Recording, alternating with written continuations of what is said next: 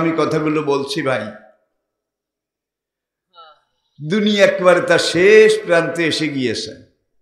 নবীজি হাদিসে যতগুলো লক্ষণ বলেছেন কিয়ামত হওয়ার আগে আগে আগে আগে কি হবে, ওয়া তার রাজুল ইমরাতাহু, মা নিজে না খেয়ে যে ছেলেকে খাওয়াইছে, কত কষ্ট করে বুকে পিঠে করে লালন করেছে, ছেলে বড় হয়েছে, বড় হওয়ার পরে বিয়ে করাইছে, বউ একটা আনছে, আনার পরে এই কলিজার টুকরা ছেলে বউর গোলাম হয়ে গেছে। ওয়াক্কা উম্মাহু, এখন আর মাকে দেখতে পারে না, চুন থেকে চুন খসলে সে মাকে নিয়ে পড়ে। হয়তো আপনাদের মধ্যে নাই, কিন্তু সমাজে আছে, এমন ঘটনা আছে, মাকে চৌকির উপর থেকে লাথি দিয়ে নিচে ফেলে দিয়েছে, এমন ঘটনা আমার কাছে তো অনেক ব্যাপার আসে। ওয়া তার রাজুল ইমরাতাহু ওয়াক্কা উম্মাহু, মায়ের সাথে নাফরমানি করবে, বিয়ে করার পরে বউর গোলাম হয়ে যাবে। বোধহয় হয় নাই, হয় নাই বোধহয়। এইভাবে একটা একটা করে যদি আমি বলতে, যেখানে 17টা লক্ষণ নবী বলেছেন তিরমিজি শরীফের, আশরাত সাআহ, কিয়ামতের পূর্ব লক্ষণ সমূহ। পূর্ব লক্ষণ হুফাত আল ওরাত, রিয়াসাত, ইয়াতাতালুনা ফিল বুনিয়ান।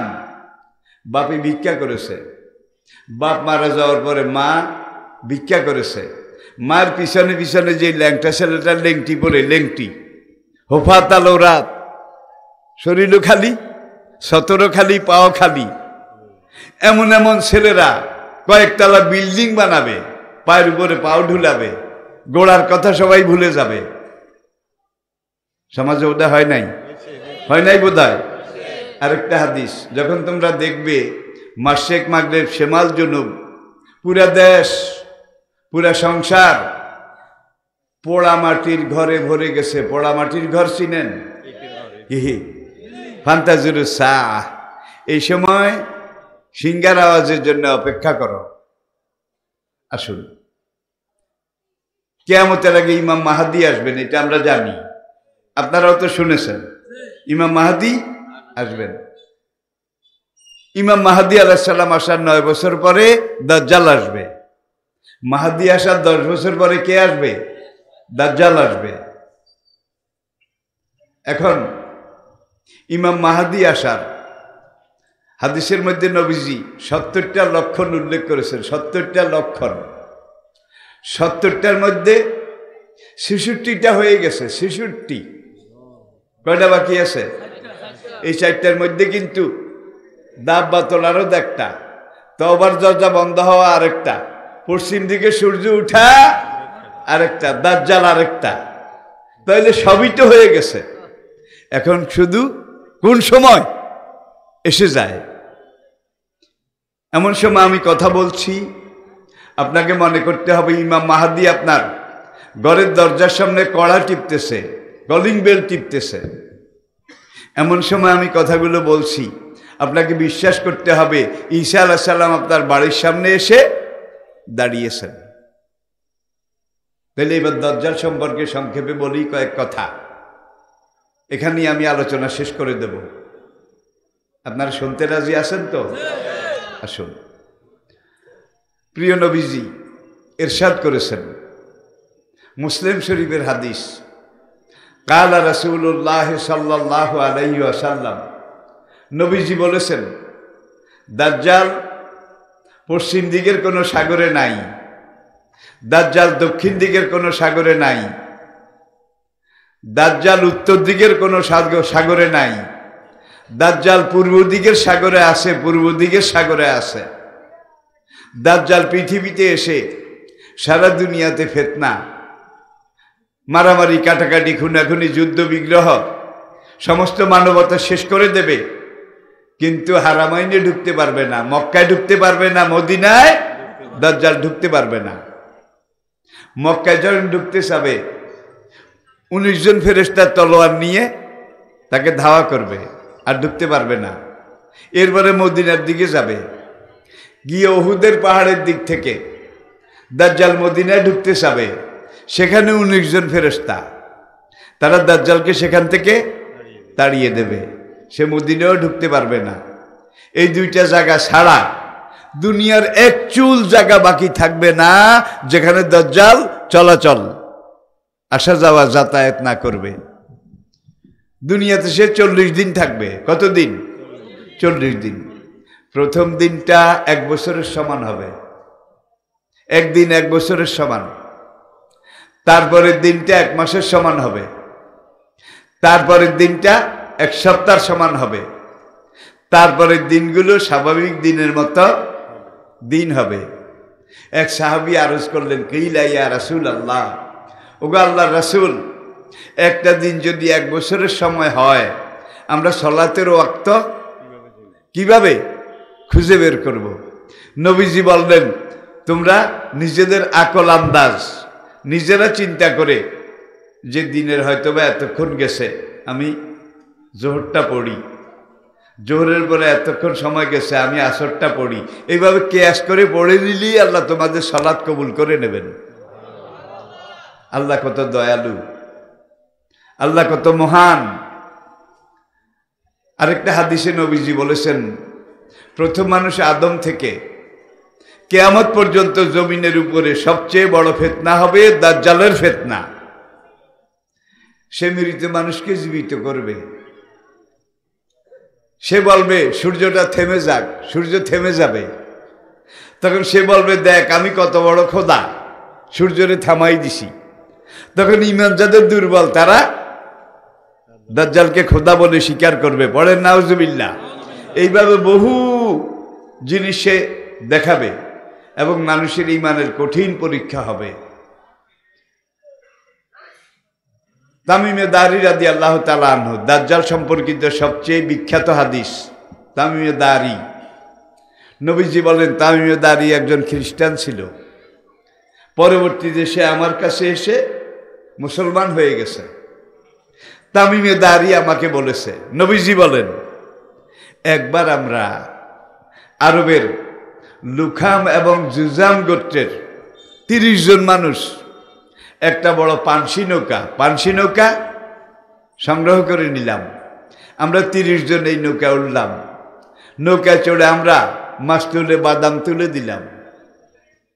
বাদামে এমন জোরে এসে বাতাস লাগলো, নৌকাটা সাগরের পানির উপর দিয়ে তীরের মতো 1 মাস পর্যন্ত তীরের মতো সামনের দিকে গেল।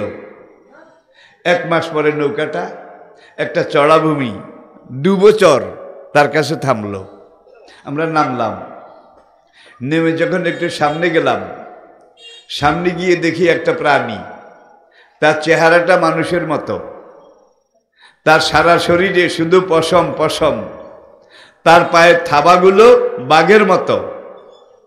আমরা যখন তার সামনে গেলাম, তার জবানটা খুলে গেল। সে আমাদের পরিচয় জিজ্ঞেস করলো, আমরা পরিচয় দিলাম। আমরা বললাম যে তোমার আল্লাহর কসম তুমি কে, তোমার পরিচয় কি? সে বলল, আমার নাম জাসাসা, সিআইডি, আমার নাম গোয়েন্দা। কয় তুমি যখন এখানে গোয়েন্দাগিরি করো, দাজ্জাল সম্পর্কে আমাদেরকে একটু আইডিয়া দিতে পারো?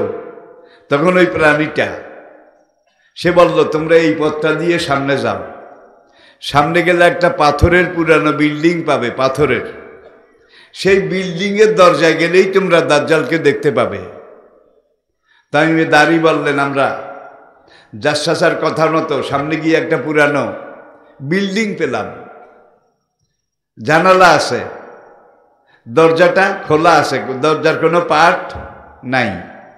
আমরা গিয়ে যখন ওই রুমটার সামনে গিয়ে ভিতরে ঢুকলাম, দেখি যে একজন মানুষ, আয়তনে আমাদের 1.5 গুণ হবে, 1.5 গুণ, বুঝছেন তো? তার হাত দুইটা এইভাবে পিছনের দিকে নিয়ে মোটা লোহার জিঞ্জির দিয়ে এইভাবে সিনার সাথে বাঁধা, তার পাও দুইটা এইভাবে উপরের দিকে তুলে ক্লোজ করে হাঁটুর এখান দিয়ে শিকল ঢুকিয়ে তার পিঠের সাথে বাঁধা। সে হাতও নাড়াতে পারে না, পাও নাড়াতে পারে না। তার একটা চোখও নাই, চোখের ছিদ্রও নাই, চোখও নাই। আমরা তো অনেক অন্ধ দেখছি, চোখ নাই কিন্তু ছিদ্র আছে। তামিমে দাজ্জাল বলেন, আমরা দেখলাম তার চোখ এইভাবে একবারে সমান, আরেকটা চোখ আছে। তার কপালে 3টা আরবি অক্ষর, কাফ ফা রা, কাফ ফা রা। আমরা তাকে দেখে প্রথমে একটু ভয় পেলাম, তারপর জিজ্ঞেস করলাম, তোমাকে আল্লাহ দোহাই লাগে, তুমি কে? ওই শিকলে বাঁধা লোকটা বলল, আনা মাসিহুদ দাজ্জাল, আমার নাম দাজ্জাল। কিয়ামতের আগে আমাকে পৃথিবীতে যাওয়ার অনুমতি দেওয়া হবে, আমি তখন পৃথিবীতে যাব। আর আজকে ইহুদিরা যা করতেছে, পশ্চিমী দুনিয়া যা করতেছে, দাজ্জালকে আনার, দাজ্জালকে সহযোগিতা করার সব কিছু তারা করে দিচ্ছে, সব তৈরি হয়ে গেছে, কিন্তু এখন শুধু আসার বাকি। এরপরে দাজ্জাল জিজ্ঞাসা করলো যে মানান্তম, হু are you, who are you, তোমরা কে? তখন তামিমে দাঁড়ি বললেন, আমরা জজিরাতুল আরব থেকে এসেছি। কোন দেশ থেকে এসেছ? আরব জজিরা থেকে এসেছি। কি জন্য এসেছ? তোমরা যখন আমাকে চিনেই গেছ, আরবের নবী, শেষ নবী কি আসছে? দাজ্জাল জিজ্ঞেস করলো। তামিমে দাঁড়ি বললেন, হ্যাঁ, মক্কাতে একজন নবী আসছেন, তার নাম মোহাম্মদ, সবাই বলেন সাল্লাল্লাহু। এবার দাজ্জাল বলল, মোহাম্মদ এখন কোথায়? তামিমে দাঁড়ি এই সাহাবীরা বললেন, সঙ্গীরা বললেন, সে মক্কা থেকে হিজরত করে মদিনা চলে গেছে। দেখুন, এরপরে দাজ্জাল জিজ্ঞাসা করলো, এই মুহাম্মদ আর তার লোকজন, তাদের সাথে কাফেরের কোনো যুদ্ধ হয়েছিল কিনা? হ্যাঁ, কয়েকটা যুদ্ধ হয়েছে। রেজাল্ট কি? যুদ্ধের ফলাফল কি?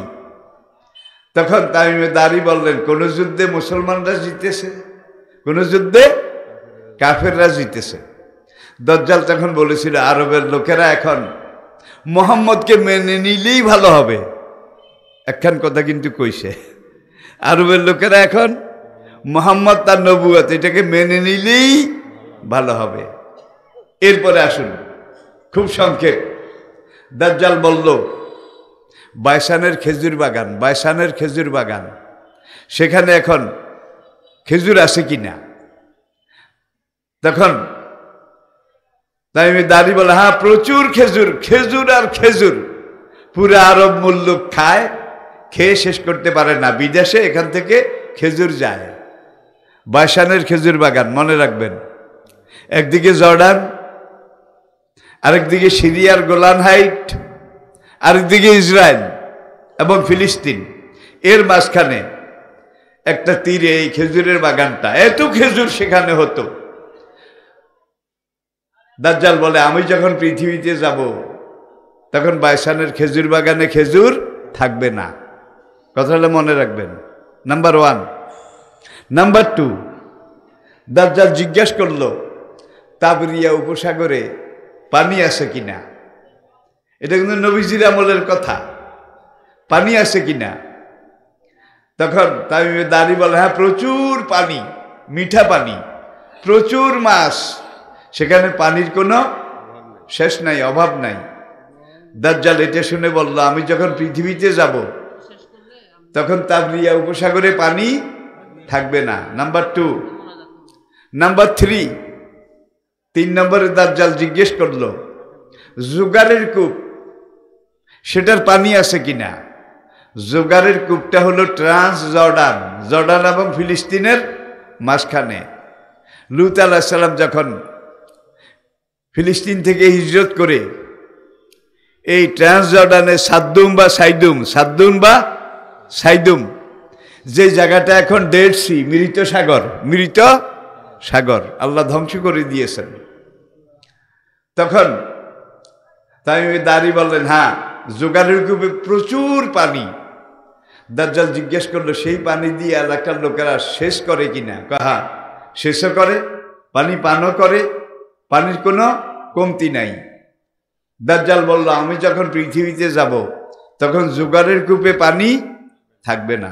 3টা, বাইসানের খেজুর বাগানে খেজুর থাকবে না, তাবরিয়া উপসাগরে পানি থাকবে না, নাম্বার 3, জোগাড়ের কূপে পানি থাকবে না।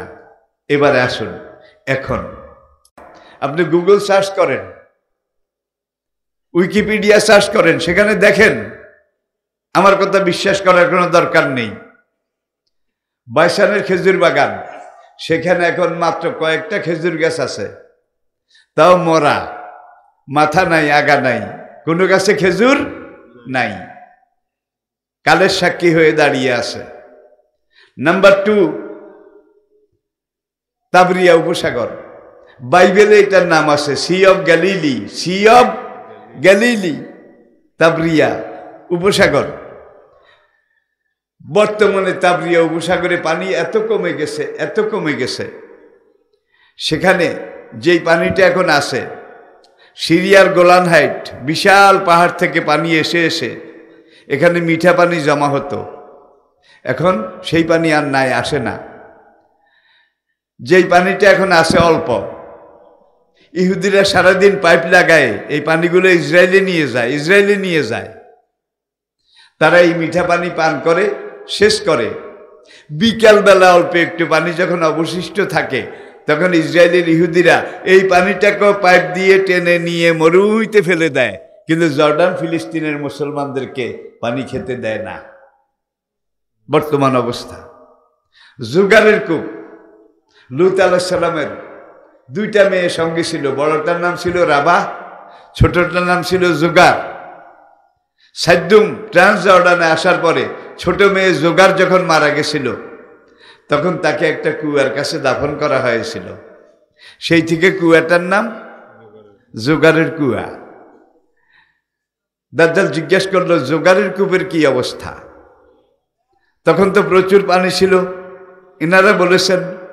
আর এখন গিয়ে দেখেন, খবর নিয়ে দেখেন, সারাদিন বালতি ঘুরাইলেও জোগারের কূপে 1 বালতি পানি পাওয়া যায় না। বাসানের খেজুর বাগানে খেজুর নেই, তাবরিয়া উপসাগরে পানি নাই, জোগারের কূপ শুকিয়ে গেছে। তাহলে দাজ্জাল আসার কত বাকি, কত বাকি? এরপরে আসে নবীর আরেকটা হাদিস, কিয়ামতের আগে ফোরাত নদী প্রায় শুকিয়ে যাবে, প্রায় শুকিয়ে যাবে। ফোরাত নদীতে বিরাট স্বর্ণের পাহাড় ভেসে উঠবে। ফোরাত নদী এখন প্রায় শুকিয়ে গেছে, প্রায় শুকিয়ে গেছে, পাহাড় এখনো উঠে নাই, তবে এই শুকনা পানির মধ্যে জায়গায় জায়গায় বড় বড় স্বর্ণের টুকরা পাওয়া যায়। তাহলে বুঝতে হবে ওই যে পাহাড়টাও আছে। নবীজি আরেকটা হাদিসে বলেছেন, কিয়ামতের আগে আগে মদিনাতে পৃথিবীর সর্ববৃহৎ সোনার খনি, সোনার খনি এটা বের হবে। আপনারা পত্রপত্রিকায় দেখেছেন, নেট ইন্টারনেটে দেখেছেন, গুগল সার্চ করে দেখুন। মদিনার অদূরে, মদিনা মসজিদে নববীর অদূরে এক জায়গায় একটা সোনার খনি পাওয়া গেছে। সেই খনিটার দৈর্ঘ্য 42 কিলোমিটার দৈর্ঘ্য, আর প্রস্থ 36 কিলোমিটার। সব সোনা আর সোনা, সব সোনা আর সোনা। তাহলে কিয়ামতের আগে যা, যেখানে যে অবস্থা, দাজ্জাল যা বলেছিল সব কিছু হয়ে গেছে। তাহলে এখন শুধু দাজ্জাল আসার অপেক্ষা। খেলাফত বাদি সালাসুনা আমান, আমি নবী দুনিয়া থেকে চলে গেলে, আমি যাওয়ার পরে দুনিয়াতে পূর্ণাঙ্গ ইসলামী খেলাফত থাকবে 30 বছর। কয় বছর? সালাসুনা আমান, আমান 30 বছর। সুম্মা তাকুনু মুলকান গাদ্দান, তারপরে খেলাফত চলে যাবে, খেলাফতের জায়গায় আসবে রাজতন্ত্র। তাইলে খোলাফায় রাশিদিনের 30 বছরের পরে কি আসছে? কি আসছে? রাজতন্ত্র। নবী বলেন সুম্মা তাকুনু মুলকান জবাবেরা, তারপরে ইতিহাসের দূর সুদূরে রাজতন্ত্র চলে যাবে। রাজতন্ত্রের জায়গা দখল করবে স্বৈরতন্ত্র এবং স্বৈরাচার। করে নাই বোধহয়? জোরে কর। আজকে দুনিয়ার কোথাও রাজতন্ত্র নাই। প্রথম রাজতন্ত্র সৌদি আরবেতে ছিল, সেখানে এখন রাজতন্ত্র নেওয়া স্বৈরতন্ত্র, স্বৈরাচার। বিশ্বাস করেন? তবুকের যুদ্ধে যাওয়ার সময় নবী 30,000 সাহাবা সঙ্গে, 30,000 এই সাহাবাদেরকে নিয়ে যখন সৌদি আরবের উত্তর এলাকা যে জায়গাটার নাম মাদাইনে সালে, মাদাইনে সালে। সালেহ আলাইহিস সালামের কওমকে কওমে সামুদ, যেই জায়গা আল্লাহ গজবে ধ্বংস করেছিলেন, সেই জায়গাটা যখন সাহাবাদেরকে নিয়ে নবী তবুকের দিকে যান, তখন নবী বলেছিলেন এটা গজবের জায়গা, এখানে তোমরা দেরি করিও না, যত তাড়াতাড়ি পারো। এই জায়গাটা কিয়ামত পর্যন্ত এই জায়গায় গজব পড়তে থাকবে। একদল পশ্চিমা বিজ্ঞানী এই জায়গা মাদাইনে সালে, কামে সামুদের বাড়িঘর, অট্টালিকা, পাহাড় কাটা, সব পাহাড়ের ভিতরে খুলখুল্লা করে, সেখানে indoor outdoor, bedroom, common room সব পাহাড়ের ভিতরে। সেখানে কোনো মানুষ যদি কয়েকদিন থাকে, 1 নম্বরে তার শ্বাসকষ্ট বেড়ে যায়, 2 নম্বরে তার শরীরে অ্যালার্জি চুলকানি শুরু হয়ে যায়, 3 নম্বরে তার চোখের জ্যোতি কমে যায়, 4 নম্বরে তার হার্টবিট বুকের ধুকধুকানি এটা নিচের দিকে নেমে যায়। এখন বাদশাহ সালমান সে সেই মাদাইনে চলে, সেখানে 2 মাস ব্যাপী একটা নাচ গানের অনুষ্ঠান করেছে, সেটা চলতেছে। দেখেন না, আপনার মোবাইল তো আছে, যুবক ভাইয়েরা মোবাইল দিয়ে লালে লাপ্পা হারে টাপ্পা, এটা সারাদিন দেখো, এগুলো দেখতে পারো না?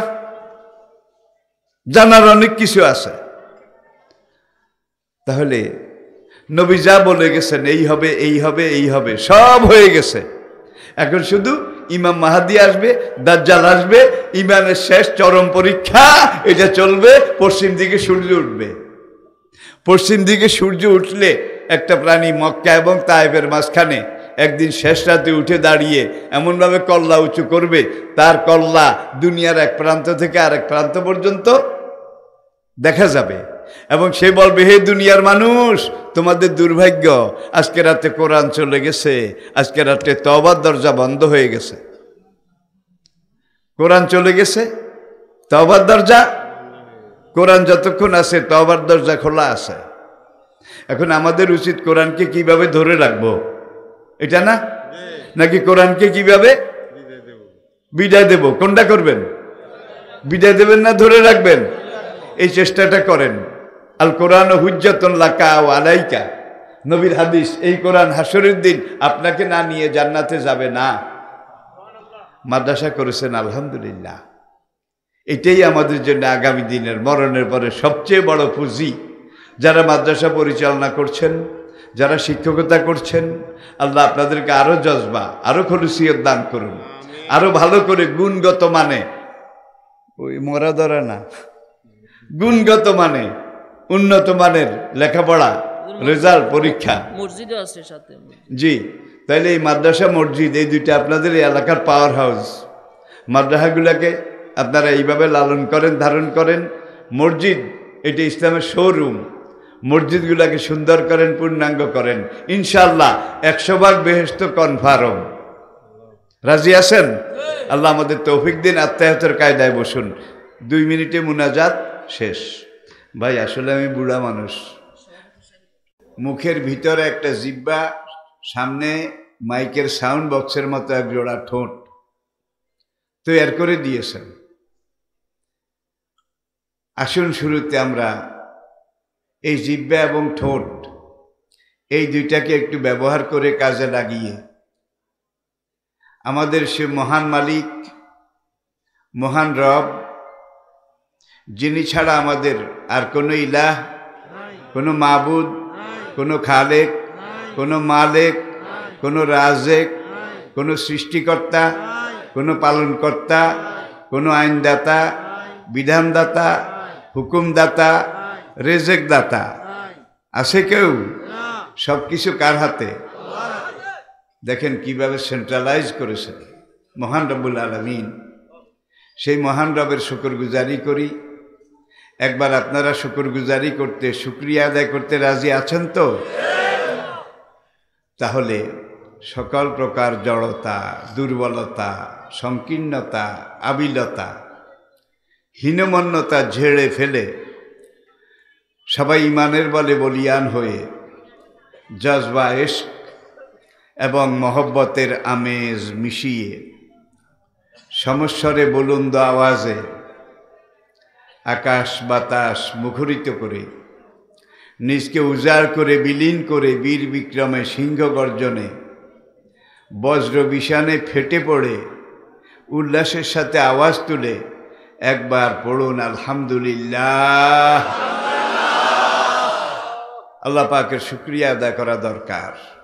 তিনি যেই মাইকটা দিয়েছেন, যেই কোনো সময় তিনি এই মাইকটা ইচ্ছা করলে বন্ধ করে দিতে বোধহয় পারেন না।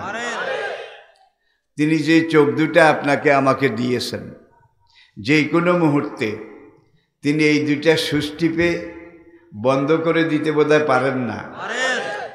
যেই পাখা দুইটা আপনাকে দিয়েছেন, যেই কোনো সময় সামান্য একটু তিনি যখন কুদরতের কারিশমা দেখাবেন, একজন সুস্থ মানুষ, কোনো রোগ বালাই নেই, কোনো রোগ ব্যাধি বিমার আজারও নাই, সুস্থভাবে হাঁটতেছে, দোকানে চা খাচ্ছে, রাতে ঘুমিয়ে আসে, হঠাৎ করে তার শরীরের অর্ধেক অথবা পুরা শরীরটা অচল হয়ে গেছে, বিকল হয়ে গেছে, যেটাকে আমরা বলি স্ট্রোক করেছে, প্যারালাইজড হয়ে গেছে। তাহলে তিনি তো সব কিছু পারেন।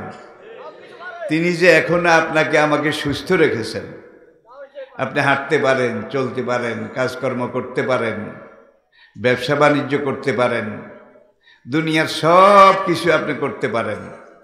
এগুলোর সাথে যদি আপনি সেই মহান মালিককে স্মরণ রাখেন, সেই মহান মালিকের কাছে দৈনিক 5 বার আত্মসমর্পণ করেন, কিসের মাধ্যমে? সালাত, নামাজের মাধ্যমে। দেখুন আল্লাহ পাক কত মহান, কত শ্রেষ্ঠ কারিগর, কত বড় শিল্পী, কত রকমের কারিগরি তিনি জানেন। আপনারা এখানে যারা বসে আছেন, দুইজনের চেহারা বোধহয় একরকম আছে, হয়েছে। সারা বাংলাদেশের মানুষকে যদি একটা মাঠে হাজির করা হয়, তাহলে দুইজনের চেহারা বোধহয় একরকম পাওয়া যাবে। বর্তমান বিশ্বে 850 কোটি মানুষ, তাদেরকে যদি একটা বিশাল ময়দানে হাজির করা হয়, দুইজনের চেহারা বোধহয় একরকম পাওয়া যাবে। প্রথম মানুষ আদম আলাইহিসসালাম থেকে আজ পর্যন্ত, আজ থেকে ফাইজা নুফিখা ফিস সূরে, কিয়ামতের ধ্বংস সিংহে যেদিন ফুৎকার দেয়া হবে, আদম থেকে কিয়ামত পর্যন্ত দুইজন মানুষের চেহারা বোধহয় একরকম বানিয়েছেন, দুইজনের চেহারা বোধহয় একরকম হয়েছে। কত বড় শিল্পী, কত বড় আর্টিস্ট, কত বড় কারিগর। দুইজনের চেহারা যদি একরকম বানাতেন, বউ বেচারির কি অবস্থা হইতো বলুন? চিকন কথা, চিকন কথা, চেহারা মিলল না। হাসরের মাঠে আল্লাহ পাক যখন আমাদের হাতে আমলনামা দেবেন, দেবেন কিনা? কোন হাতে নেবেন? হাতটা একটু দেখান। হাসরের কঠিন দিনে আমলনামা আমরা কোন হাতে চাই? হাত নামান।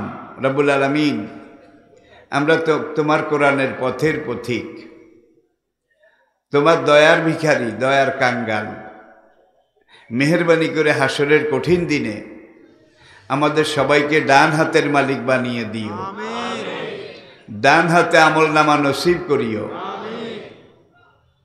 আপনি যদি নামাজি হন, রোজাদার হন, দিনদার হন, ইবাদত গুজার হন, সত্যবাদী হন, সত্যাশ্রতী হন, তাহলে আপনার আমলনামা ডান হাতে আসবে।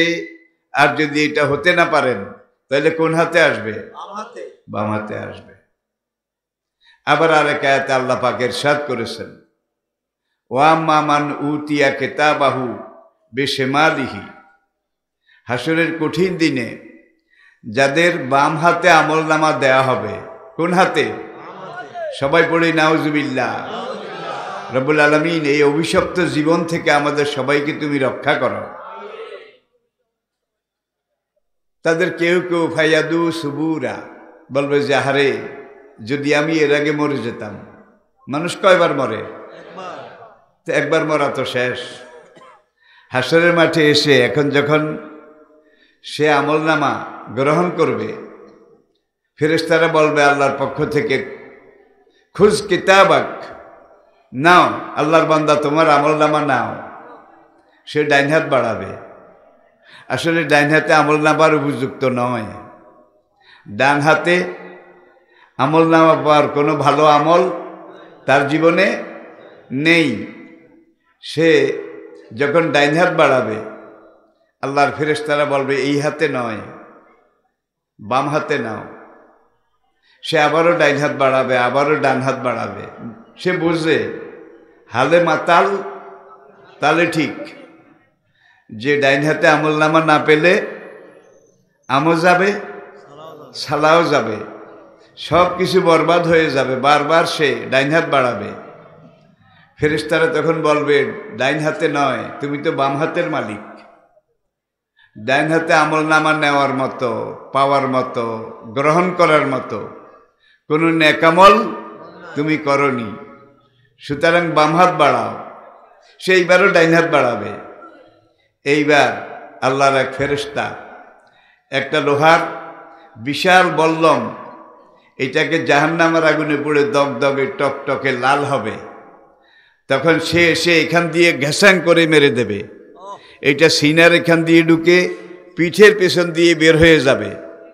এইবার আরেকজন ফেরেশতা এসে তার এই বাম হাতটাকে মোচড়ায়, এই যে এইখান দিয়ে পিঠে ছিদ্র করবে, এই ছিদ্রের ভিতর দিয়ে বের করে এখানে আটকায় দেবে।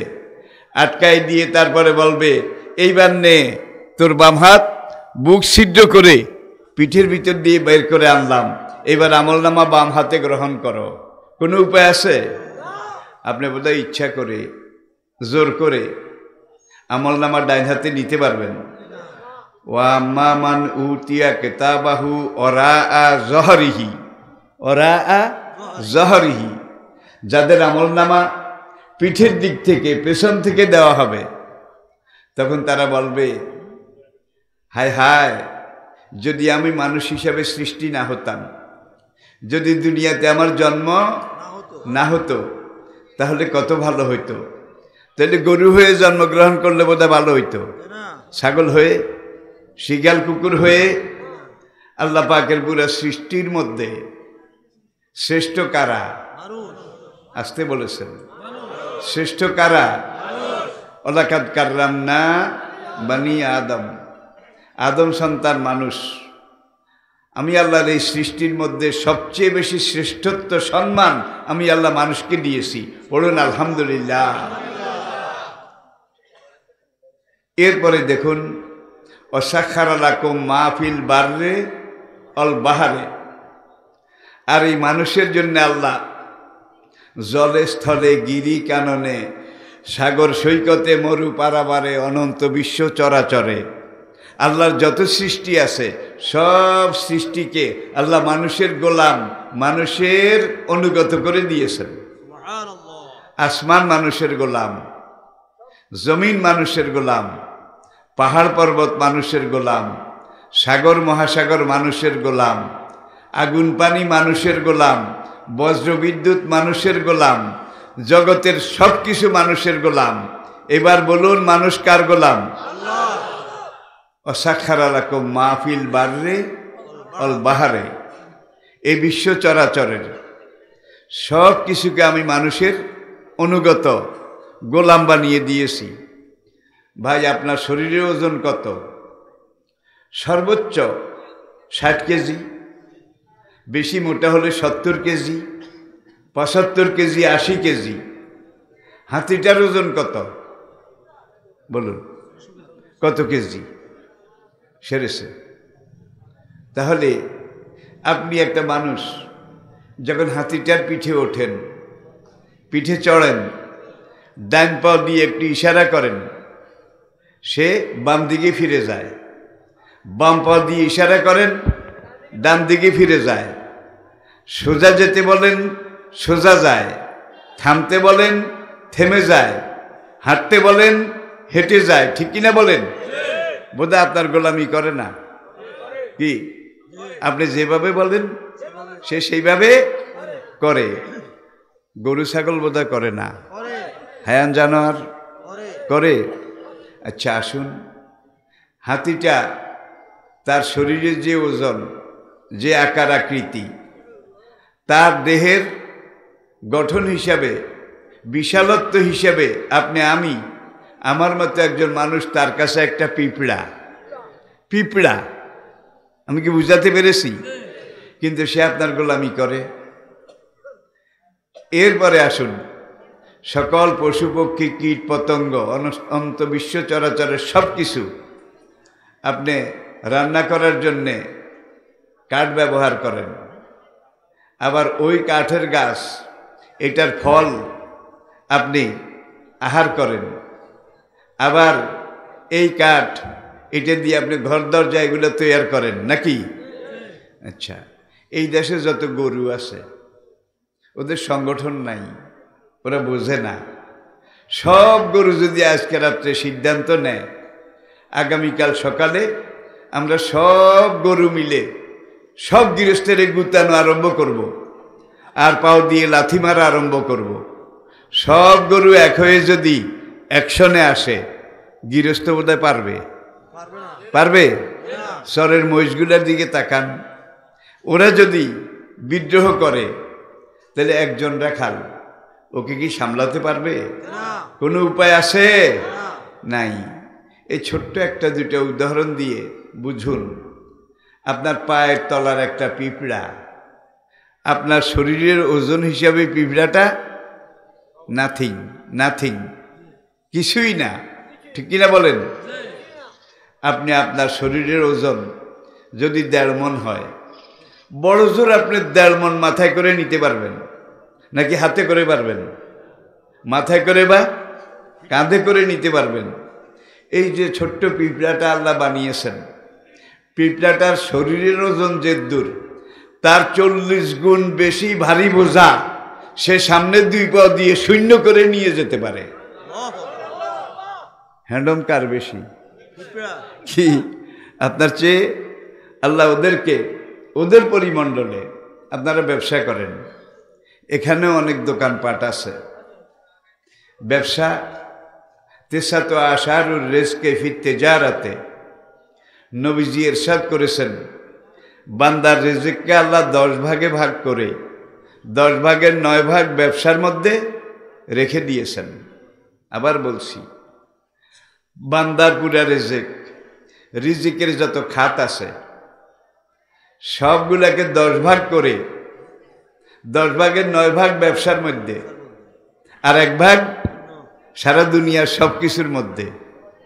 অধিকাংশ নবী ব্যবসায়ী ছিলেন, আমাদের নবীও ব্যবসায়ী ছিলেন। কি প্রথম 4 খোলাফায়ে রাশিদিন তারা ব্যবসায়ী ছিলেন, 4 মযহাবের 4 ইমাম তারা ব্যবসায়ী ছিলেন, ঠিক কিনা বলেন? এই ব্যবসা আপনি কিভাবে করবেন, কোনটা করবেন কোনটা করবেন না, আল্লাহ বোধহয় দেখিয়ে দেন নাই, রসুল বোধহয় শিখিয়ে দেন নাই। ব্যবসা যদি আপনি আল্লাহ যেই পথে সততার সাথে, ন্যায় নীতি ইনসাফের সাথে করেন, কাউকে না ঠকান, মাপে কম না দেন, 1 নম্বরের সাথে 2 নম্বর না মিশান, সততার সাথে আপনি ব্যবসা করেন, তাহলে নবী বলেন কানা ফাই মা ইয়াফিল জান্নাহ, সব ব্যবসায়ী আমি নবীর সাথে একত্রে একই জান্নাতে যাবে। এর চেয়ে বড় সুসংবাদ আর তো কিছু হতে পারে না। আর আপনি আমি যদি ব্যবসায় 2 নম্বর করি, কেউ মাপে কম দেয়, কেউ 1 নম্বর মালের সাথে 2 নম্বর মাল বোধহয় মিশায় না, জোরে বলেন। কত রকমের কত কারিগরি ভাই, এগুলো আমি বলে শেষ করতে পারবো না। আর তাজরুল খায়ন মাহরুমন, যেই ব্যবসায়ী ব্যবসায় 2 নম্বর করে আল্লাহ তাকে রিজক থেকে মাহরুম করে দেন। এরপরে আসুন আরেকটা হাদিস, আর তাজরুল সুদুকুল আমিন, কানু মা নাবিয়িন ও সিদ্দিকিন ও শুহাদা ও সালিহিন। সৎ পথে ব্যবসা করবেন, আপনি নবীদের সাথে, শহীদদের সাথে, সিদ্দিকিনদের সাথে একত্রে একই জান্নাতে যাবেন।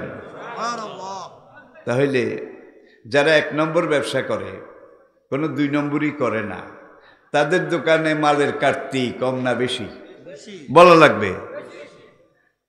একবার আপনার দোকান থেকে মাল কিনে যে স্যাক খাইছে, স্যাক খাওয়া বুঝেন, সে দ্বিতীয়বার আপনার আর কাজ দিয়েও হাঁটবে না, ঠিক কি না?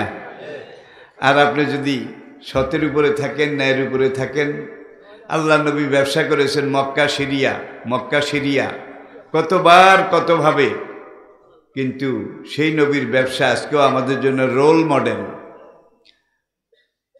ভাই, আমরা তো মুসলমান, আমাদের দেশের শতকরা প্রায় 90 জন মুসলমান।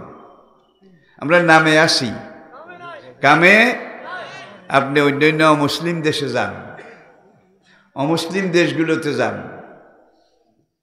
আমি তো দুনিয়ার কত দেশে গেলাম, সে অমুসলিম দেশগুলোতে দেখা যায় সরকারের এমন আইন, ব্যবসা করে যারা, তাদের এমন নিয়ম নীতি। সেখানে একটা জিনিস আপনি খরিদ করলেন, কিনলেন, কিনার পরে হাতে নিয়ে আপনাকে চিন্তা করা লাগবে না দামে ঠকলাম নাকি, দাম বেশি নিল নাকি, এটা চিন্তা করা লাগবে না। মালটা 1 নম্বর না 2 নম্বর, এইটাও চিন্তা করা লাগবে না। দামে ঠকানিও নাই, মালের মধ্যে 1 নম্বর 2 নম্বরও নাই। আমাদের দেশে আম কিনতে যান, আমের যেখানে দাগ পড়েছে সেটা নিচের দিকে, আমের যেই পিঠে পোকের ছিদ্র আছে সেটা উপরের দিকে নাকি নিচের দিকে। কাঁঠাল কিনতে যান, কাঁঠালের মেশা কোষা দিক উপরের দিকে কি নাকি নিচের দিকে, জোরে বলেন। কিন্তু তারা মুসলিম, তাদের সেখানে যান, গেলে দেখবেন যেই মালগুলো একটু দোষ আছে, দোষ শরীয়তে যাকে বলেছে খেয়ারুল আয়েব, খেয়ারুল আয়েব, যেই পণ্যের মধ্যে দোষ আছে, ত্রুটি আছে, হয়তো গাড়ি থেকে উঠাবার নামানোর সময় প্যাকেটটার মধ্যে একটু ট্যাপ পড়ে গেছে, প্যাকেটটার এক কোণা একটু ছিঁড়ে গেছে, ফেটে গেছে। এই দোষ যেই মালগুলোর মধ্যে আছে এগুলোকে বেছে আলাদা করে, তারা আলাদা করে ডিপার্টমেন্টাল স্টোরের সামনে বড় একটা কাঁচের বাক্স আছে, সেই বাক্সের মধ্যে এই ফাটা ছেঁড়া একটু দোষ ত্রুটিওয়ালা মালগুলো এখানে ভিন্ন রাখে, রেখে তারপরে উপরে একটা সাইনবোর্ড লাগায়, রিডিউসড প্রাইস, অর্ধেক দাম, অর্ধেক দাম। এগুলোর মধ্যে দোষ আছে, আপনি দেখেন, পছন্দ হইলে নেন। তারা দোষটা নিচের দিকে রাখে না, উপরের দিকে রাখে, দেখায় দেয়, আবার বলে এগুলোর মধ্যে দোষ আছে। একজন নতুন মেয়ে বিয়ে দিয়েছে, যৌতুক বলেন, ঘুষ বলেন, রেশওয়াত বলেন। এখন নতুন জামাইয়ের বাড়িতে তো ভালো আম কাঁঠাল না দিলে মেয়ের দুর্গতির চরম সীমা হবে, ঠিক কিনা বলেন? আম কেনার জন্যে আপনি বাজারে গেছেন, বাজারে গিয়ে গৃহস্থের একটা গাছ, আমগুলো খুব বড় বড়, দেখতেও সুন্দর, রয়্যাল সাইজ, কিং সাইজ, চোখে লাগে, কিন্তু টকের জন্য মুখে দেওয়া যায় না, আছে না নাই? এখন গৃহস্থ আম পেড়ে এনে বলে এই আমগুলোকে ভিন্ন এক জায়গায় রেখে একটু যত্ন করে রাখো, খাওয়া তো যাবে না, আগামী মঙ্গলবারে এগুলা যখন পেকে যাবে, হলুদ হয়ে যাবে, আমের চেহারায় অনেক টাকা পাওয়া যাবে, ঠিক কিনা বলেন? বাজারে নিয়ে গেছে। ওই গরিব বেচারা জামাইয়ের বাড়িতে আম দেবে, রোজার মাস, বুঝার জন্য বলছি। এখন আপনাকে জিজ্ঞেস করে, চাচা আমগুলা কেমন, সত্য কথাটা বলেন, জামাই বাড়িতে আম দেব, আপনার এই আমগুলো খেতে কেমন, স্বাদ কেমন, এগুলোর আকর্ষণ কেমন? এখন যে আম মূলায় সেও রোজা রেখেছে, যে আম বিক্রি করে সেও রোজা রেখেছে, আমের মালিকে কয় রোজার মুখে, কি বলবো, বলার কিছু নাই, বাড়িতে আমগুলো নিয়ে যান, খাওয়ার পরে আমার কথা মনে করবেন। মনে ঠিকই করেছে, মনে ঠিকই করেছে। এক কামড় দিয়েছে, মাথার উকুন সব পড়ে গেছে। আসে না নাই? যত 2 নম্বর মাল, 2 নম্বর আচরণ। দুনিয়ার বিভিন্ন দেশে যান, কোনো দেশের মানুষ এত আইন অমান্য করে না বাংলাদেশের মানুষ যত আইন অমান্য করে। এটা অন্যান্য দেশ না দেখলে তো আমি আপনাদেরকে বুঝাতে পারবো না। জাপানের রাজধানী টোকিও, ফুটপাত দিয়ে একদিন হেঁটে যাচ্ছি, সেখানে ট্রাফিক আছে, এরপরে ওভারব্রিজ নাই, রাস্তা পারাপারের ওভারব্রিজ নাই, জমিনের সমতলে একটা রাস্তা, তার উপরে অন্তত 5-7টা 10টা রাস্তা হাইওয়ে, তাদের সব হইল আন্ডারপাস, রাস্তা ক্রস করতে হবে মাটির নিচ দিয়ে। কি সুন্দর ব্যবস্থা। ঢাকার ফুটপাতে যান, খেয়াল করেন, এখানে ওভারব্রিজ আছে, এখান দিয়ে আন্ডারপাস আছে, তারপরেও রাস্তার মাঝখান দিয়া দৌড় দেয়। কোন দেশের মানুষ? কোন দেশের মানুষ? ট্রাফিক হিমশিম খায় যে এত অরাজকতা। আসলে আমিও তো এই দেশের, আমি অন্য কোনো অমুসলিম দেশেও দেখিনি, এটা বাস্তব। তা আমরা বাংলাদেশি 3-4 জন যেতে যেতে আমাদের পিছনে একটা কুকুর ছিল, কি মনে করে জানি পাশ কেটে আমাদের সামনে গেছে। এখন সেও যায়, সেখানে কোনো সিগন্যালে পুলিশ নাই, একজন পুলিশও নাই, শুধু লাইট, বাস লাল বাতি জ্বলেছে, যে যেখানে যেইভাবে আছে দাঁড়িয়ে গেছে। আমি আশ্চর্য হলাম, যখন সিগন্যাল লাল বাতি জ্বলে গেছে, কুত্তাটা পর্যন্ত দাঁড়িয়ে গেছে, সে আর সামনে যায় নাই। আমি লক্ষ্য করতেছি তার দিকে, সে দাঁড়িয়ে আছে আর সিগন্যালের দিকে তাকায়, দাঁড়িয়ে আছে আর সিগন্যালের দিকে তাকায়।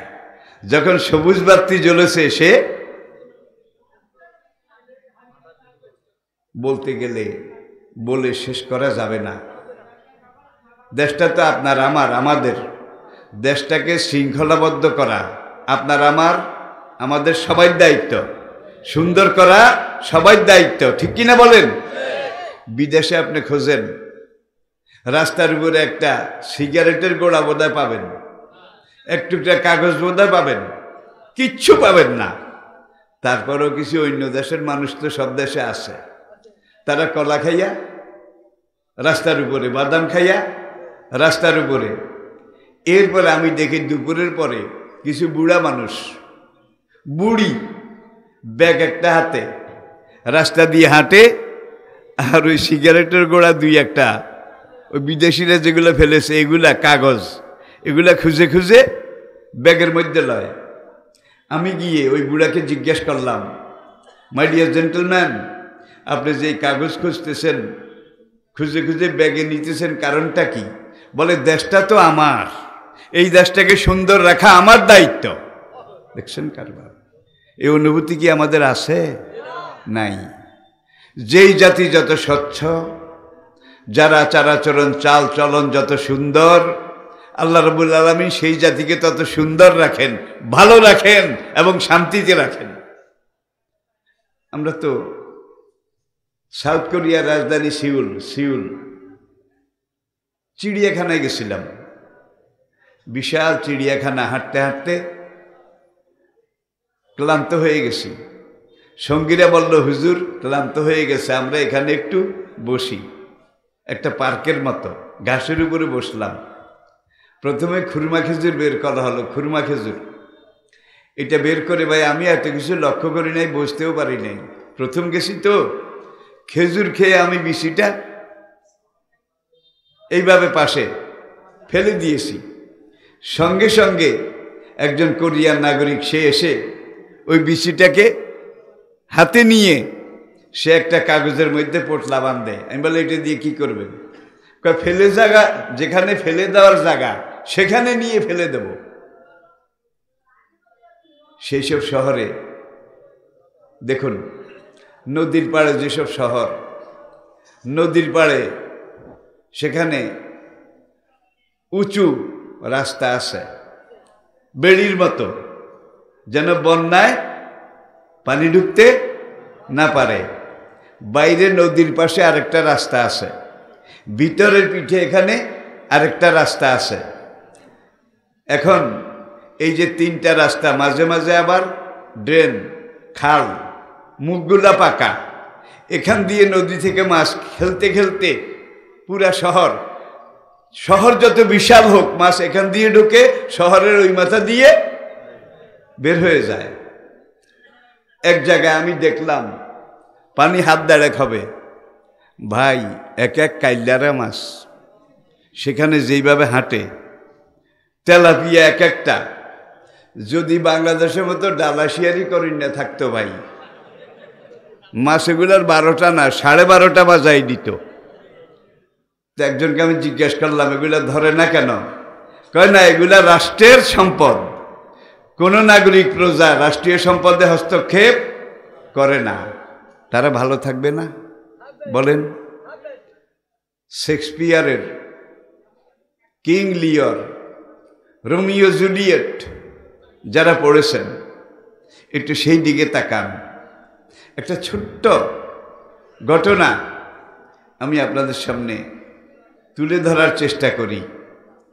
যেই কোনো জাতি দুনিয়ার বুকে যদি প্রতিষ্ঠিত হতে হয়, দুনিয়ার বুকে রাষ্ট্রীয়ভাবে, দেশীয়ভাবে, সামাজিকভাবে, রাজনৈতিকভাবে যদি প্রতিষ্ঠিত হতে চায়, উপরে উঠতে চায়, ভালো হতে চায়, প্রত্যেক নাগরিকের উপরে এক একটা দায়িত্ব আছে, নাকি নাই? নবী সেই কথাটাই 1500 বছর আগে বলেছেন, আলা সাবধান, কুল্লুকুম রাইন, তোমরা সবাই জিম্মাদার, দায়িত্বশীল, অকুল্লুকুম মাসউলুন আন রাইয়াতিহি, তোমাদের সবাইকে হাসরের ময়দানে নিজ নিজ দায়িত্ব সম্পর্কে জিজ্ঞেস করা হবে। ভাই এখন দেখুন, সেখানে একটা সেমিনারে আমার বক্তব্য ছিল। সেমিনারে রসডেল শহরটাও ব্রিটেনে, আর মার্চেন্ট অফ ভেনিস শহরটাও ব্রিটেনে। শেক্সপিয়ার তার এই শহরগুলো নিয়েই তার এই বই লিখনি, এগুলো নিয়ে পুরো দুনিয়াতে সুখ্যাতি লাভ করেছিল, বিখ্যাত হয়েছিল। সেখানে আমি একটা হলে, ওই যে ভেনিস শহরে সেমিনারে বক্তব্য দিয়েছি। বক্তব্যের পরে আমার বক্তব্য ছিল তাওহীদ এবং আখেরাত। তাওহীদ আখেরাত, তাওহীদ তো বুঝেন কি? আল্লাহ এক, তার কোনো শরীক নাই। আখেরাত এটা বিশ্বাস করার জিনিস, দেখারও জিনিস না, জানারও জিনিস না, বোঝারও জিনিস না। তবে আখেরাত আছে না নাই? জোরে বলেন। এইটা নিয়ে একদল নাস্তিক, তারা কত রকমের কত কিছু, আল্লাহ যে আছে এটাও তো অনেকে বিশ্বাস করে না, ঠিক কিনা বলেন? মক্কার মুশরিকরা 1500 বছর আগে নবী যখন আসেন, তার আগ থেকে তারা মূর্তি পূজা করত, দেবদেবীর পূজা করত, প্রতিমা পূজা করত, কিন্তু আল্লাহ যে একজন এটা তারা মানত। আল্লাহ যে একজন আছে এটা তারা মানত। আমাদের দেশে যারা মূর্তি পূজা করে তারাও কিন্তু স্রষ্টা যে একজন আছে এটা বোধহয় মানে না। আমার ছাত্র জীবনের কথা ভাই, রায়পুর আলিয়া মাদ্রাসায় আমি যখন কামেল সেকেন্ড ইয়ারে পড়ি, তখন আমি রায়পুর আলিয়া মাদ্রাসার ছাত্র সংসদের ভিপি নির্বাচিত। পরের বাড়িতে জাগির থাকি ভাই, আমরা কত কষ্ট করে লেখাপড়া করেছি। যারা জাগির রাখত তাদের খাওয়ার মতো ভাত ছিল না। এরপরে সকালে ফজরের পরে তাদের এতগুলা পোলাপান পড়াইতাম, মাগরিবের পরে আবার এতগুলা পোলাপান কাছারিঘর ভরে যেত, এগুলারে পড়াইতাম। সকালেও ওদেরকে পড়াইতাম, সন্ধ্যায় ওদেরকে পড়াইতাম, নিজে পড়তাম কখন বলেন? কি এই দুইটাই তো লেখাপড়ার মূল সময় তো এই দুইটা। ওই যে দুই বেলা ভাত খাই, এটার মূল্য হিসাবে আমাকে এই কঠোর ডিউটি এটা করতে হয়। আজকালের আমার সোনার ছেলেরা, তাদের জাগির থাকা লাগে না, জাগির থেকে লেখাপড়া করা লাগে না। হয় বাপের হোটেলে খায়, নয় বোর্ডিংয়ে কি বাপের টাকা খরচ করে সেখানে পড়ে, ঠিক কিনা বলেন? এরপরে জাগির বাড়ি থেকে মাদ্রাসার দূরত্ব ছিল 3 কিলোমিটার, 2 মাইল। কামেলের বুখারী, মুসলিম, তিরমিজি, আবু দাউদ, ইবনে মাজাহ, নাসাই, সিয়াসিত্তার দুইটা খণ্ডের একটা যখন এইভাবে একটার উপরে একটা মাথার উপরে উঠে যেত, এইভাবে কান্দে নিতাম। ওজন হইতো অন্তত 30 থেকে 35 কেজি। মাদ্রাসার দূরত্ব 2 মাইল, মনে হয় যেন এখনো সেই ব্যথা আছে। আর আজকাল ফাজিল পড়ে, কামেল পড়ে আমার ছেলেরা, তারা নোট বই একখান নিয়ে ক্লাসে যায়। নোট বই কি মূল কিতাবের সাথে দেখাও নাই, সাক্ষাৎও নাই, যোগাযোগও নাই, ঠিক কিনা বলেন? তাহলে এখন আলেম যারা হয় তারা মুরগির ডিমের মতো টোকা দিলে ট্যাম গলে যায়, ট্যাম গলে যায়। কিন্তু আপনাকে হতে হবে বুলেট প্রুফ, গ্যাঞ্জাম proof, anti magnetic bullet proof. আলেম হলে এমন আলেম হতে হবে। ভদ্রলোক আমাকে জিজ্ঞাসা করলো, কি ভাই যে অনারেবল মাওলানা আসলে আখেরাত আছে কি না, আপনি আমাকে একটু ঠিক করে বলেন। আমি বললাম, ভাই প্রশ্নটা আপনি কেন করলেন মাই ডিয়ার জেন্টলম্যান, কেন করলেন? আখেরাত আছে এটা আমি বিশ্বাস করি না। Why not? কেন বিশ্বাস করেন না? এটা তো দেখি না, যদি দেখতাম তাহলে বিশ্বাস করতাম। আমি বললাম, মাই ডিয়ার জেন্টলম্যান, আপনি কি কোনো সময় বিলাত গেছেন? কেন? আপনি কি বিলাতের হিথ্রো ইন্টারন্যাশনাল এয়ারপোর্ট দুনিয়ার সবচেয়ে ব্যস্ততম বিমানবন্দর, প্রতি মিনিটে 8 খান বিমান উঠানামা করে, মিনিটে। বুঝলেন কারবারটা কি? আপনি কি ব্রিটেনের হিথ্রো বিমানবন্দর দেখেছেন? কয় না। আগে হিথ্রো বিমানবন্দর যে আছে একটা, এটাকে আপনি বিশ্বাস করেন? কয় বিশ্বাস করি। কিভাবে করেন? আমি দেখি নাই, কিন্তু অনেকে দেখেছে।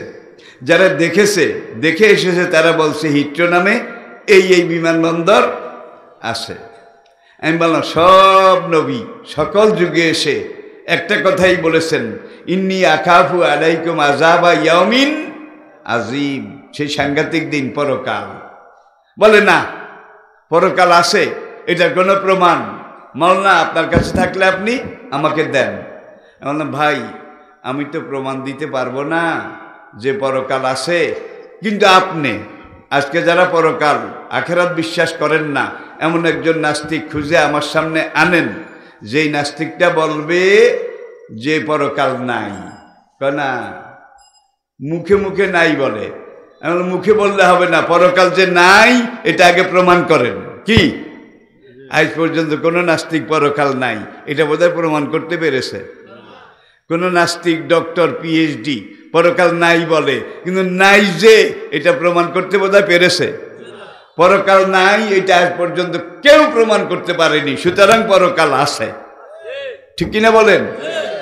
যেটাকে বলা হয় অলবাসে বাদাল মাউত, মরার পরে জীবন।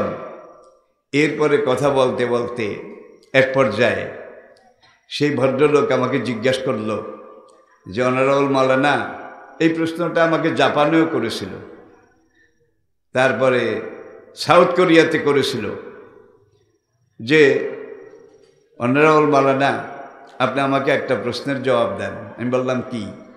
আমি যে কাজটা করি এটা তো আমি নিজে করি না, আমাকে দিয়ে একজনে করায়। এমন কিভাবে? তার হুকুম ছাড়া নাকি একটা ধুলাবালিও নড়ে না। সুতরাং আমি যেটা করি এটা তো তার হুকুম, তার মর্জি। আমি বললাম, আপনার হাতে আমি এখন একটা ছুরি দেব, ছুরি।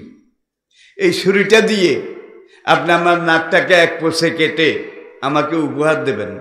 না, কেন কাটবো? একটু আগে বললেন উপরওয়ালা যাকে দিয়ে যা করায়, এবার করেন না কেন?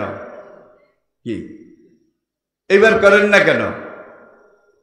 তাহলে আপনার লাগানো পেঁপে গাছ, আমি আপনার বন্ধু, আপনার বাড়িতে গেলাম, চা নাস্তা খেলাম, পেঁপে গাছটা বিরাট মোটা, প্রত্যেক ডোগার মধ্যে এক একটা পেঁপে রয়্যাল সাইজ, কিং সাইজ, এরকম মোটা, কয়েক মন পেঁপে। আপনি এই যে গান করেন সব সময়, ছায়াবাজি পুতুল রূপে বানাইয়া মানুষ যেমনি নাচাও তেমনি নাচি, পুতুলের কি দোষ? আমার কোনো দোষ নাই। উপরওয়ালা আমার দিয়ে যা করায় আমি তা করি, সুতরাং বান্দার কোনো দোষ নাই। এমন একটা থিওরি আছে কিনা বলেন? ভাই কিভাবে শিক্ষা দেওয়া হয়? কোরআনের কথাগুলো বাদ, নবীর কথাগুলো বাদ, হাদিসের কথাগুলো বাদ, এমনকি মুসলমান লেখকদের লেখাগুলা, কবিতাগুলাও বাদ। ঠিক কিনা বলেন? এই হলো আমাদের সিলেবাস, কারিকুলামের অবস্থা। পুরো জাতিটাকে নাস্তিক দেউলিয়া করার জন্যে যা যা করা দরকার সব কিন্তু করা হয়ে গেছে। ভবিষ্যৎ কি আল্লাহ রাব্বুল আলামিন ভালো জানেন। তো আসুন, পরকাল আছে। আপনি বিলাত কোনো সময় যান নাই, হিট্রো বিমানবন্দর দেখেন নাই, আপনি বড় জোর বলতে পারেন হিট্রো নামে কোনো বিমানবন্দর আছে কি না এটা আমার জানা নাই। ঠিক কিনা বলেন? কিন্তু আপনি যদি বলেন আমি দেখি নাই এই জন্য হিট্রো বিমানবন্দর নাই, আপনি কোনোদিন ঢাকাও যান নাই, ঢাকা আন্তর্জাতিক বিমানবন্দর এটাও আপনি দেখেন নাই, এখন আপনি যা দেখেন না তা বিশ্বাস করেন না, তাইলে আপনি বলেন যে ঢাকা বিমানবন্দর নাই নাই, তাইলে মানুষ আপনার মাথায় পানি ঢালবে, শালা পাগল হইছে। কেন ঢাকা বিমানবন্দর নাই? আমি দেখি নাই এই জন্য নাই। পরকাল আপনি দেখেন নাই এই জন্য পরকাল নাই। কেমন বলেন? আচ্ছা, আপনার মাথা খুব ব্যথা, উঠতে পারেন না, নড়তে পারেন না, খুব ব্যথা। এখন আপনার এক বন্ধু এসে বললো, ভাই কি? মাথা নাড়তে পারি না, উঠাইতে পারি না। কয় ব্যথা? কয় কোন জায়গায়? কয় মাথায়। কয় কোন জায়গায়? আমার একটু দেখাও। কয় এটা দেখানোর জিনিস না ভাই, মাথা ব্যথা বোধহয় দেখাইতে পারবেন, পেট ব্যথা বোধহয় দেখাইতে পারবেন, পারবেন? পারবেন না। জগতের সব কিছু দেখার নয়, অনেক কিছু বিশ্বাসের, অনেক কিছু বিবেকের। আর আপনাকে যেই বিবেক আল্লাহ পাক দিয়েছেন, যেই বিবেক কাণ্ড জ্ঞান আপনাকে আল্লাহ পাক দায়িত্ব হয়ে গেছে, দড়ি খুলে দিয়ে আসলেন, গরু বোধহয় খাবে না। জোরে বলেন, খাবে নাকি খাবে না? এত ওয়াজ কারে করলেন? এত বুঝানো কাকে বুঝাইলেন? গরু বলে, ভাই আমি ওয়াজও বুঝি না, ন্যায় অন্যায়ও বুঝি না, আপন পর বুঝি না, ক্ষুধা লাগলে সামনে যেটা পাই সেটাই খাই। আচ্ছা, আশরাফুল মাখলুকাত মানুষ, সবচেয়ে সুন্দর সৃষ্টি মানুষ, তাকে আল্লাহ সুন্দর বানিয়েছে, বিবেকবান বানিয়েছে, বুঝতে বোধ হয় বিবেক বুদ্ধি বুঝ জ্ঞান বোধ হয় দেয় নাই। জোরে বলেন। আপনার পেঁপে গাছ, আমি আপনাকে তেল সোয়াশের যদি মালিশ করি, তেল সোয়াশের, আপনার গাছটা এত সুন্দর, আপনি আমাকে খুশি করার জন্যে পেঁপে গাছটা কাটেন, আপনি বোধহয় কাটবেন। এখন নাচেন না কেন? যেমনি নাচায় এখন নাচেন না কেন? হালে পাগল তালে ঠিক, এইসব গোজামিল দুনিয়ার মানুষই তো গ্রহণ করেন না, আল্লাহ বোধহয় গ্রহণ করবেন, চিন্তাও করা যায় না। প্রিয় ভাইয়েরা, তাহলে আমরা কোরআন মানবো, রাজি আছেন? কোরআন মানবেন, আপনার জীবনটা সুন্দর হবে, আপনার জীবনটা স্বর্ণের হবে, আপনার জীবনটা মণিমুক্তা হীরা জহরত খচিত হবে।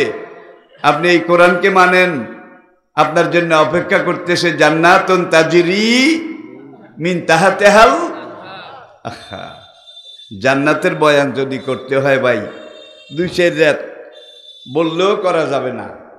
জান্নাত অপার্থিব, অকল্পনীয়। উম্মত জননী, আমাদের আম্মা হযরত ওমরের মেয়ে, নবীজির বিবি আম্মা জান হাফসা রাদিয়াল্লাহু তাআলা আনহা, তিনি একদিন নবীজিকে বললেন, ওগো আল্লাহর নবী, স্বামী আমার, বেহেশতের কথা কোরআনেও আছে, হাদিসেও আছে, সেখানে স্বর্ণের রাস্তা হবে, এই ঝর্ণা হবে, এই ফোয়ারা হবে, এমন হবে। ফাকিহাতুন নাখলু জাতুল আকমাম অল হাব্বুজুল আসফে আর রাইহান, আঙ্গুর, বেদানা, আপেল, নাশপাতি একেবারে থোকায় থোকায় এইভাবে ঝরতে থাকবে, যখন ইচ্ছা খাও। কিন্তু স্বামী, আপনি তো জানেন আমি শুকা খাওয়ার জম, টক খাওয়ার জম।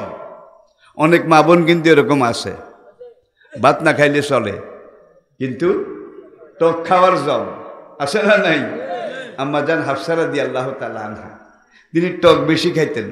কারণ কোরআনে কোনোখানে টকের কথাও নাই, তেঁতুলের কথাও নাই, আমজাম, বড়ই, গোলাপ জাম এগুলার কথাও নাই, বড়ইর কথাও নাই, একটা টকের কথাও নাই।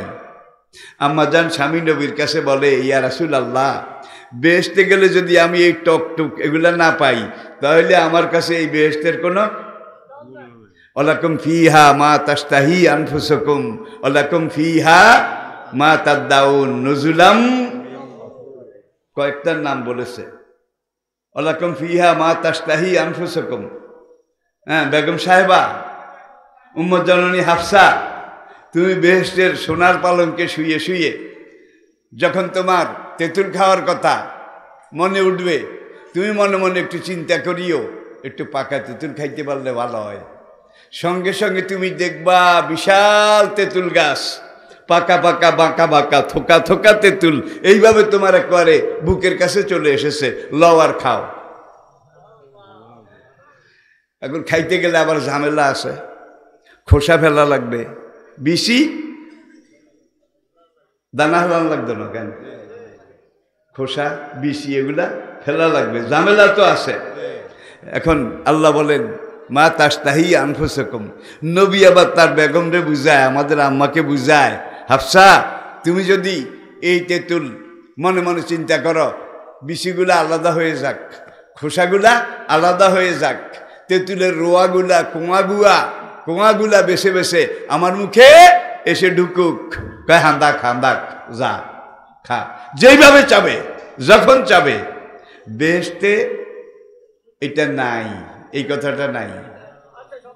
সব কিছু আছে, শুধু একটা জিনিস নাই, এই কথা নাই। যেটা চাবে সেটাই আছে, যেটা বলবে সেটাই হবে। আর জাহান্নামে কি অবস্থা হবে? যখন একদিকে আগুন, আরেকদিকে সাপ বিচ্ছু, আরেকদিকে ফেরেশতাদের পিটানি, আছে না নাই? এই যে ভয়াবহ অবস্থা, হাজুকু ফালান নাজিদাকুম ইল্লা, ফেরেশতারা মারবে তো মারবে, আগুন দিয়ে পড়বে, তখন তারা চিৎকার করবে, পুড়ে গেলাম, মরে গেলাম, জ্বলে গেলাম। ফেরেশতারা বলবে খবরদার কান্দিস না, কান্দলে কিন্তু আরো বেশি। ভাই জাগির থাকতাম পরের বাড়িতে, তো এই ছাত্র একটা আসিল, ওই দ্বিতীয় শ্রেণীতে পড়তো, একটু ক্যান্ডা বুঝেন, ক্যান্ডা। তো একদিন আমি মাইল লাগাইছি, পড়া পারে নাই, এখন হাউমাউ করে চিৎকার করে, আমি আরো কয়েকটা লাগাইছি, এই বাড়িতে যে কান্দিস, এখন কান্দার সময় না, পড়া ঠিক কর, পড়, খবরদার। যখন কয়েকটা লাগাইছি, ছেলের দাদা দৌড় দিয়ে আসছে, হাজি আসাক মিজি, কয় হুজুর কি হয়েছে? এই ঘটনা। ওর নাতিয়ে কান্দি কান্দি কয়, দাদা আরে কি লেছে ওর, হুজুর বাইক গিয়ে কাঁদতাম, কি লেছে ওর, বাইক গেলে বাইক যাই কাঁদতাম। ভাই যত কানবে না জাহান্নামে, আল্লাহর কসম, তত আরো শাস্তি, আরো বেশি, আরো বেশি। কান্নাও করা যাবে না। আর বেহেশতে যত চাবেন, যা চাবেন, যেখানে চাবেন, যেভাবে চাবেন, সবকিছু আছে না নাই? জোরে বলে আসে না নাই? আসুন, তাহলে আমরা 5 ওয়াক্ত নামাজ ঠিক মতো পড়বো। সবাই রাজি? রাজি? তাহলে বেহেশতে যাওয়ার জন্য 1 নম্বর এই নামাজ। মান তারাকা সলাতা মুতাআম্মিদান ফাকাদ কাফারা, হেলায় খেলায় অবজ্ঞা অলসতা করে 1 ওয়াক্ত ফরজ নামাজ যে তরক করলো, ফাকাদ কাফারা, নিঃসন্দেহে সে কাফের হয়ে গেল। 1 ওয়াক্ত তরক করলে কাফের। বেক ওয়াক্ত যে পড়ে না, কি 1 ওয়াক্ত বিনা ওজরে তরক করলে কাফের, বিনা ওজরে তরক করলে কাফের। বেক ওয়াক্ত যে পড়ে না সে কি? হুজুর নামাজ না পড়লে কি হবে? আসলে আমার ইমান ঠিক আছে, এমন মুসলমান বোধহয় সমাজে নাই। জোরে বলেন। 5 ওয়াক্তের একক তো পড়ে না, তার ইমান ঠিক আছে। এটা আমার আলোচনার প্রসঙ্গ নয়। খুব সংক্ষেপে আমি এখন আপনাদেরকে আরেক জায়গায় নিয়ে যাচ্ছি। যেই সময় এখন আমি আপনাদের সাথে কথা বলছি, এই যে হলো দুনিয়ার একেবারে শেষ সময়, পৃথিবীর একেবারে শেষ সময়। ভাই, সেদিন আমি পড়তেছিলাম একটা বিদেশি জার্নাল, সেখানে মহাশূন্য অজাইয়ান্না সামাদ দুনিয়া বেমাসাবি, সূর্য এটা হলো সর্ববৃহৎ। সূর্যের উত্তাপ টেম্পারেচার 30 কোটি ডিগ্রি সেলসিয়াস। 30 কোটি ডিগ্রি সেলসিয়াস সূর্যের তাপমাত্রা। 2200 ডিগ্রি তাপে পাকা লোহা সঙ্গে সঙ্গে পানি হয়ে গলে যায়। 2200 ডিগ্রিতে লোহা গলে, 30 কোটি ডিগ্রিতে কি গলে? অজাল না সেরা যাও ও হাজা, সঙ্গে কোরআন লাগান। এমন এক সূর্য মহাশূন্য আমি ফিট করেছি যেটা সবচেয়ে গরম, সবচেয়ে উত্তপ্ত। বিশ্বাস করুন, বিজ্ঞানীরা গবেষণা করে স্বীকার করেছে সূর্যের জ্বালানি লাকড়ি, দারুয়া বুঝেন তো, দারুয়া জ্বালানি হিসেবে সেকেন্ডে 30 কোটি টন হাইড্রোজেন গ্যাস লাগে। সেকেন্ডে 30 কোটি টন হাইড্রোজেন গ্যাস, সবচেয়ে পাওয়ারফুল গ্যাস যেটা। সেকেন্ডে 30 কোটি টন, মিনিটে, ঘন্টায়, দিনে, মাসে, বছরে, শতাব্দীতে কত টন? একদল বিজ্ঞানী বলল, বাপরে বাপ, যেমন সূর্য তেমন তার খোরাক। সেকেন্ডে 30 কোটি টন হাইড্রোজেন গ্যাস। আমরা একটু গবেষণা করে সূর্যের চারিদিকে একটু গবেষণা করে পরীক্ষা করে দেখি কি পরিমাণ গ্যাস সেখানে রিজার্ভ আছে। কোনোদিন গ্যাস শেষ হয়ে গেলে তো সেরাক নিভে যাবে। সেরাক নিভে যাও, সূর্য নিভে যাওয়া মানে পুরা দুনিয়া কি শেষ হয়ে যাবে। অন্ধকার না, শেষ হয়ে যাবে, জ্বলে বরফ হয়ে হিমশীতল হয়ে যাবে। এরা এখন চায় চারিদিকে কি পরিমাণ গ্যাস রিজার্ভ আছে। এটাকে পরীক্ষা করে তারা স্বীকার করেছে সামনে আরো 500 কোটি বছর, সামনে আরো 500 কোটি বছর সেকেন্ডে 30 কোটি টন করে জ্বালিয়ে জ্বলে থাকার মতো গ্যাস সেখানে রিজার্ভ আছে। কল্পনা করা যায়? আন্নাল কুওয়াতা লিল্লাহি জামিয়া, এমন